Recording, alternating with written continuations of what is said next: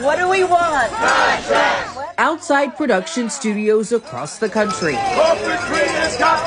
thousands of writers have stepped away from their keyboards to form picket lines. Better pay, better residuals, larger writers' rooms.